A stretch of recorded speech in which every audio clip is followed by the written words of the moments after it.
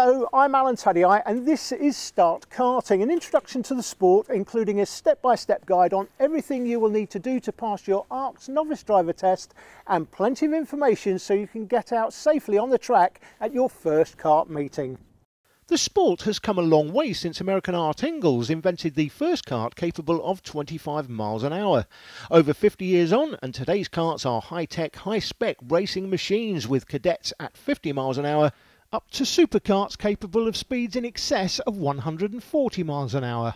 As with all forms of motorsport worldwide, administration is carried out by the FIA, which in turn gives authority to the CIK. They pass on UK administration to the Royal Automobile Club Motorsport Association, the MSA, to carry out ultimate administration. The MSA controls all areas of four-wheeled British motorsport from their headquarters at Colnbrook near Slough.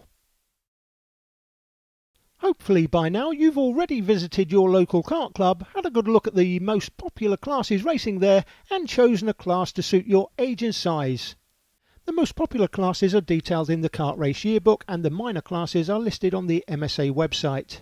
Of the most popular classes, the Bambino class is for 6 to 8 year olds using an all-weather tyre and offers the opportunity for the youngest drivers to learn about kart control. From 8 years of age you can move into the cadet classes and there are both 4-stroke and 2-stroke options. The Honda 4-stroke engine is the more economical of the two, but the racing is just as competitive. The 2-stroke options include the IAMI Cadet class, which is currently the official MSA British Championship class for cadets. Both karts are started using a pull cord. The engines use a centrifugal clutch system which allows the engine to run without the kart moving. To stop the engine, simply flick the on-off switch to the off position. Juniors can race from age 11 and there are both direct drive and tag options. A direct drive engine is an engine connected directly to the rear axle, so the wheels have to be turning for the engine to run. The rear of the kart has to be lifted off the ground before pushing it and then releasing it onto the ground, which starts the engine. To stop the engine you simply press the brake and come to a standstill. TAG stands for Touch and Go and is an engine with an onboard battery and starter. To start the engine you simply press the starter button. To stop it you simply press the engine kill switch. The direct drive and tag options are available in both junior and senior variations. As a novice you can start racing in senior classes when you're age 16. Seniors can race in gearbox karts, usually either 125 or 250cc 2-strokes. These karts can race on both kart circuits and longer circuits like Silverstone, Brands Hatch or Alton Park. They use sequential gearboxes and are capable of speeds in excess of 140 miles per hour. Always visit your local club where you're going to race and see which classes are most popular. It's always more fun racing against a big grid. To find your local kart club and circuit, or for more information about the sport, check out the MSA and ABKC websites. Modern karts can be fitted with such things as data logging devices that can help you achieve the best possible performance from your kart, mapping circuits with built-in GPS capabilities to show where you can gain extra time when racing, and a screen fitted to your steering wheel showing your lap times, engine RPM, engine temperature and a whole host of other information. Driving is just part of the job. Understanding and using the data during a race weekend can make a significant difference in your lap times.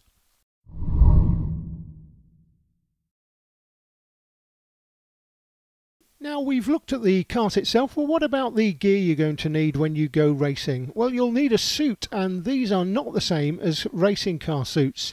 A kart suit needs to have a CIK label or you could wear a leather suit for both short and long circuit karting, and you'll need a pair of boots with adequate ankle protection, plus you're going to need some gloves.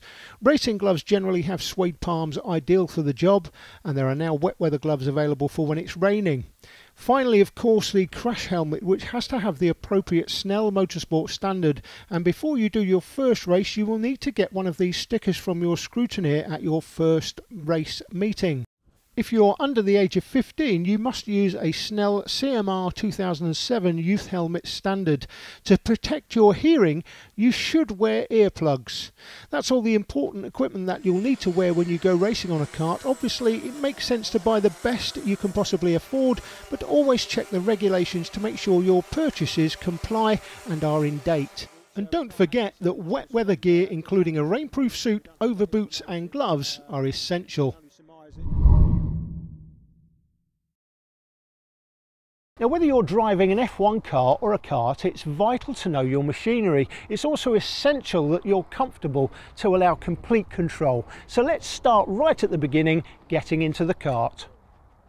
Start by standing in the seat and then feeding yourself down, making sure not to touch any of the hot engines or exhaust components, and then feed yourself in, making sure that as you climb in, your heels miss the important track rods, and feed yourself down into the seat, which should be tight and secure. And of course, it's important to hold the steering wheel in the correct position.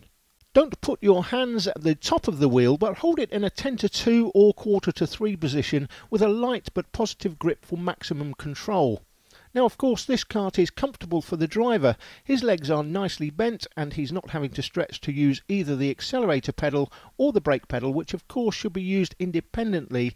And if you're in the correct seating position, your feet will be upright, not splayed out. That's very important. Now, from time to time in motor racing, you are going to crash whatever formula you are in. Now, in the event that that crash is a front end impact, that can have a violent effect on the front wheels, which feeds through to the steering wheel. If this happens, it can injure your thumbs. The correct procedure, if you know you're heading for a front end impact into a barrier or tyres, is to move your thumbs from inside the steering wheel to outside the steering wheel whilst maintaining a positive grip. It's one of the reasons you will see Formula 1 drivers, when they're about to crash, from onboard footage, take their hands off the steering wheel. It saves injuring their thumbs. They of course are held in by seat belts. You're not, so you still have to hold on to the wheel. Now, starting a kart is one thing, but you've also got to stop it, and how you do so depends on whether your kart has a clutch fitted or not. If it doesn't have a clutch, you stop the kart by stalling it with a brake pedal. If it does, you turn the engine off as seen in the example here on the left, or press the engine kill switch as seen in the example on the right. Now, clearly there's more to driving a kart than just pressing a few pedals and turning a steering wheel.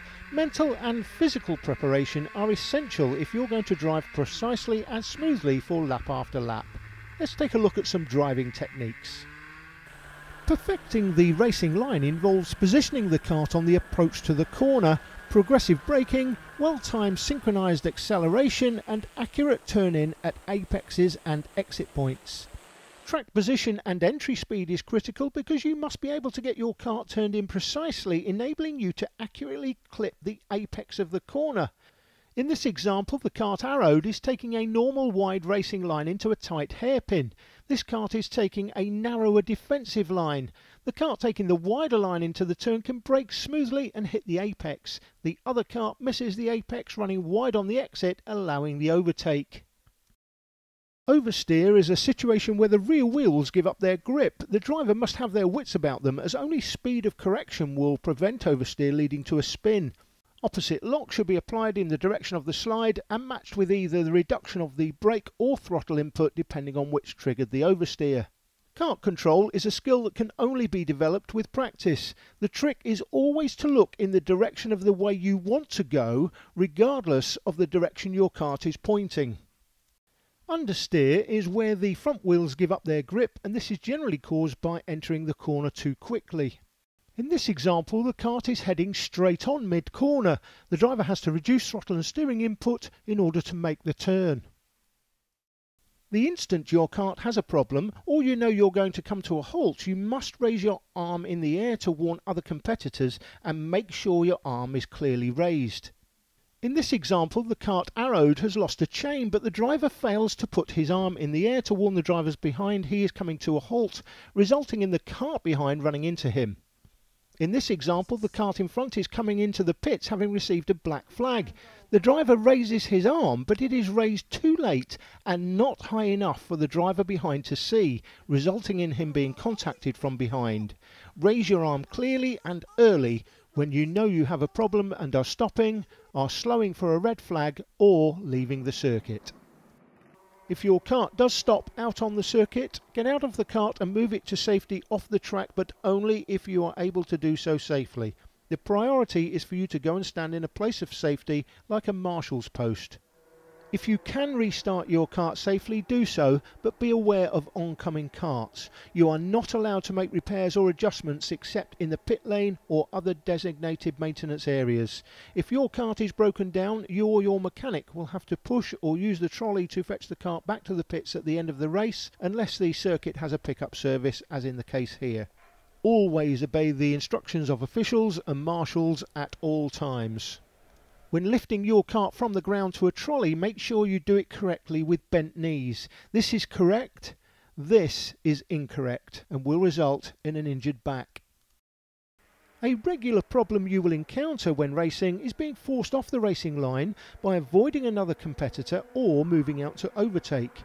Both are hazardous, as grip levels are considerably reduced by small pieces of tyre rubber swept offline, commonly called marbles. Braking distances have to be amended, as will the point at which power has to be reapplied. Failure to make allowances may mean loss of control, and even if you don't spin, it will lead to a loss of momentum and hard-won race places. If you leave the circuit, don't brake sharply unless you are heading straight for a barrier. Ease back on the throttle, hold the steering wheel with a very light grip and gently nudge your kart back onto the circuit. In the exceptional situation of a brake failure, there is usually very little time to react, but try and put the kart into a spin to slow it down. If the throttle is stuck in the full open position, immediately switch off the engine with the kill switch or pull the plug cap off. Don't forget, if you have a problem, raise your arm as soon as you can to warn other competitors. A clean overtaking manoeuvre is the result of a fast exit out of a preceding corner and then making use of the slipstream from the kart in front. The driver uses the extra momentum gain to pull off this clean, fair passing manoeuvre.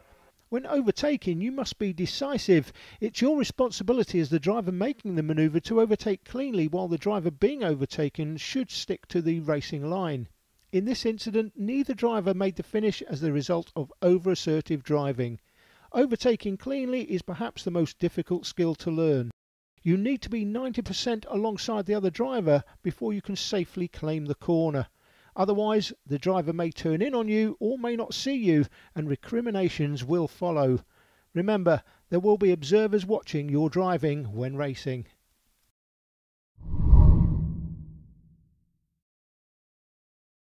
Your diet and fitness is absolutely essential if you're going to compete at the highest level in the UK, not least because UK drivers regularly compete and win not only at domestic level, but at European and World Championship level as well.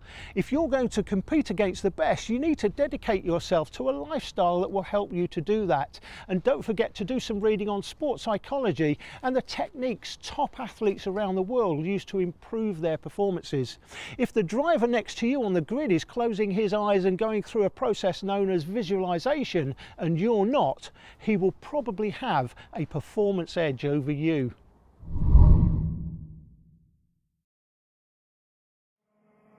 Now, when you race in the UK, there is one certainty: you are going to be racing in the wet from time to time. To exploit a wet track, the driver must be able to drive with a huge degree of finesse. Control applications must be smooth, gentle and progressive.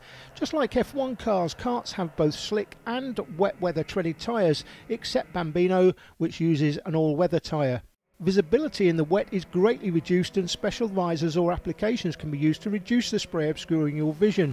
You only have to look at this onboard footage to see how difficult it is to see when driving in the wet. Loss of grip and traction mean that braking distances must be greatly increased. On a wet track, it may be advantageous to drive off the racing line to find that extra grip. Watch here as the driver leading this trio and the driver at the back of the group take a wide line through the tight hairpin, giving up the apex taken by the driver in the middle. Although the middle one of the three initially makes an overtake, the drivers taking the wider line through the turn get better traction on the outside, allowing them to get the power down earlier than the other driver and gain the place back in the case of the leader of the trio, and make a place up in the case of the driver originally at the back of the group. Have you ever noticed that when you wash your car and it's nicely cleaned and polished, it seems to drive much better? It's the psychological effect of knowing your equipment is prepared as well as it can be. And when racing, if you know your kart is well maintained and looks good, it's likely to have a similar psychological effect on you or your driver. Let's take a moment to look at some of the simple maintenance requirements of a kart. Always check the wheel nuts are tight. Ideally use a torque wrench and change them frequently. Check the tyre pressures. Ask your dealer if you're not sure what pressures to use. They may be different for hot and cold weather or for the wet weather treaded tyres. Check the chain has some slack. Around 1 to 1.5 centimetres is about right, and always spray it with chain wax between sessions or races. Every so often check all the nuts and bolts are tight, especially the ones that hold the engine onto the kart. Make sure there is some rotation movement on the rose joints at the ends of the steering rods at all angles of the steering wheel. Check the brake pedal does not have excessive movement. If it does, the brake pads may need adjusting or replacing. Check that the mandatory brake safety cable is correctly adjusted, and also that the throttle pedal hits the stop at the same time as full throttle is obtained. Finally, make sure there is enough fuel in the kart for the next race or practice session. Now, just what does it take to go fast? Well, take a look at any good driver and they will seem to be putting in very little effort, and yet they go faster than anyone else and invariably end up winning. This is because they've mastered the three elements of speed: smoothness, accuracy and consistency. Now, if you can concentrate and train on these aspects of your driving, speed will naturally feel right. If on the other hand you try to force the pace, you'll tend to make more errors. Now, as a novice, you must respect your personal limits and remember to finish first you must finish. For a spectacular victory, and he doesn't look, he's not even working that hard. He's allowing the kart to coax him through the corners. Now, to obtain your competition licence, you must pass a half-day test run by members of the Association of Racing Kart Schools or by club examiners at participating clubs. Now, it's a good idea to get some practice in before your test and to read the regulations, which are included in the pack and available online. The MSA Yearbook is a complete companion of regulations, procedures and technical details for all UK motorsport. It's also the reference used by officials and race organisers when settling a dispute. So as a competitor, it is vital that you have a good working knowledge of the sections that will apply to you when you go racing, which are included in your pack. In your starter pack, you'll also find the MSA Kart Race Yearbook. The Kart Race Yearbook contains the technical information you will need for all of the most popular classes in karting. There are also comprehensive lists of ARCS test centres and qualified club examiners. Make contact with the one you want to go to, and remember, when you attend your ARCS test you will need to bring with you your licence application form, which is in the pack, with all relevant sections completed, including your signature and a passport photo. After signing on, you will join your examiner or instructor for a driver's briefing. He or she will show you this video and go over all the points you will need to know to pass your test. If you have chosen to hire equipment, the school can provide you with the correct racewear before your driving assessment. The examiner will be looking for the correct use of the racing line, smooth braking and use of the throttle and awareness of other traffic. Before you go out, check that you and your kart are over the minimum weight for your particular class. Do not try to drive too quickly, but remember you will be timed to be sure you are fast enough to race safely. Just remember to relax and drive smoothly. In order to pass your driving assessment, you must pass all of the overall headed requirements and a high percentage of the rest. From the track you will go back into the test centre to do a written questionnaire where you will have to answer multiple choice questions on the points covered in this presentation. You must know the meanings of all the flags used on the circuit, and you must score a high percentage on the other questions in order to pass. But don't worry, you can resit either assessment at a later date should you fail. If you've passed, you can complete your race application, get it stamped and signed by the examiners, and get it posted off to the MSA at Motorsports House with a photograph. Alternatively, if you're under 18 years of age, you do not need a medical examination, so if you're planning to race in the following day or so, you can use the application form with the correct licence fee in place of a licence for your first race. If you're 18 or over or cannot answer all of the medical self-declaration questions, you must have a medical by your GP or other qualified doctor before sending the form into the MSA. In addition, if you're under the age of 18, your parent or guardian must also take out a licence called the PG Entrant Licence. The form is in the pack.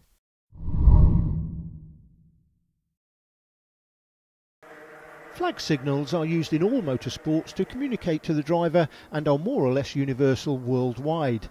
Understanding their meaning forms an important part of any driver's knowledge, and you will be tested on the flags in the exam paper. So let's have a look at the flag signals used in karting.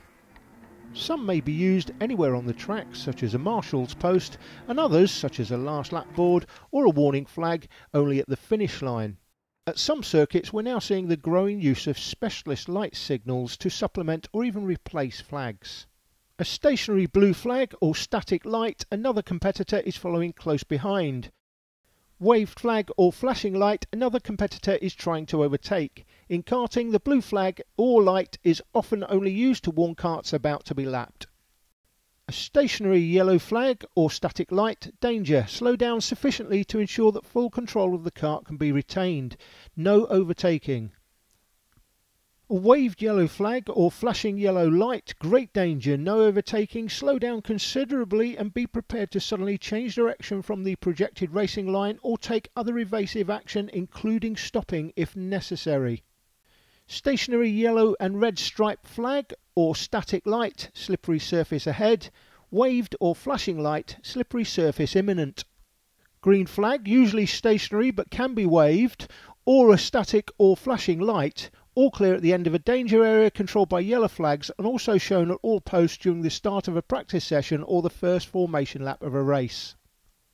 A stationary red flag or light, immediately cease driving at racing speed, proceed slowly without overtaking and with maximum caution to the pits or where indicated. You should raise your arm when you first see the red flag to warn following competitors that you are slowing.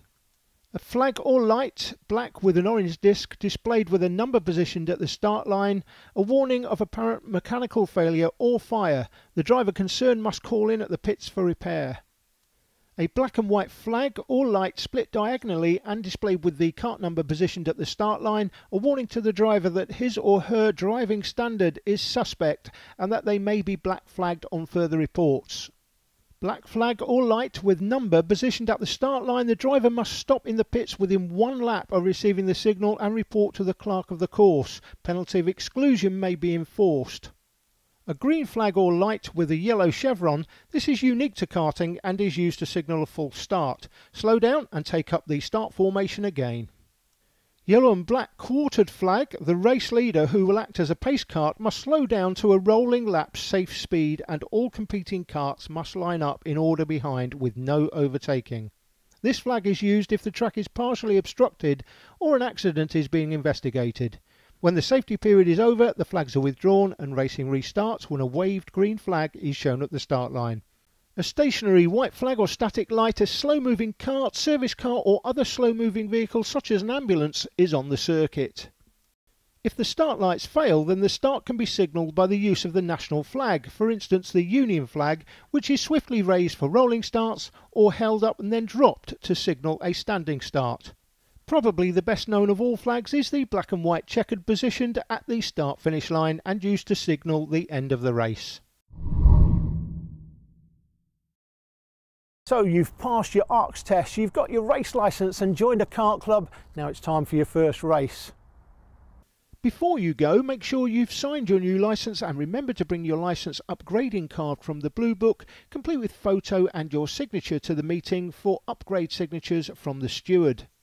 You will need to fit a transponder to your kart which automatically times your race. You can either purchase one of these or sometimes hire one from the club for a modest fee. Race meetings can seem rather daunting on your first visit, but don't panic. The first thing you must do is sign on, taking your club membership card and new licence to hand in for signature, then take your kart and racewear to scrutineering when they can be checked for compliance and safety. Be prepared to put your suit and helmet on to check for a good fit. Next, go along to the scales where the combined weight of yourself and your kart can be checked against the class minimum. The weight may be checked at the end of the race. At every race meeting you must attend a driver's briefing by the clerk of the course before racing commences. The clerk of the course is the official in charge of the meeting. He'll tell you about the race procedures for the day and any special club rules. So who are the other officials at a kart meeting? Well, the final decision on any dispute will come down to the MSA steward. Safety is of paramount importance, and the technical officials are called scrutineers. One of them will be checking to make sure your kart is not too noisy. Extra personal accident insurance is your responsibility, but if you're unfortunate enough to have a crash, a full team of paramedics are on hand with all the latest medical kit and an ambulance. At events held under a permit issued by the MSA, public liability insurance for the organising club and officials is taken care of by the MSA using part of your entry fees. Marshals play a vital part in proceedings. There will be a flag marshal at every post and a paddock marshal to make sure that the karts take up their correct dummy grid positions. With up to 30 karts or more in a race, accurate results are essential, so obviously the results team have an important role to play. Before racing gets underway, you have at least 3 laps of practice. Use this time well to familiarise yourself with the circuit. It's also a good idea to walk the circuit beforehand, paying special attention to the location of the circuit exit lane. There might be a time practice for you to establish your grid position for the first heat, or many clubs operate a system where the first entry received gets pole position for the first heat. As a novice, you'll automatically start at the back of the grid anyway, whilst the other drivers will get the equivalent of a front, middle and back grid position in 3 heats leading up to a final. Points are given for the finishing positions in the heats and used to determine the place on the grid for the final. So even as a novice, potentially you could end up on pole position for the final race of the day.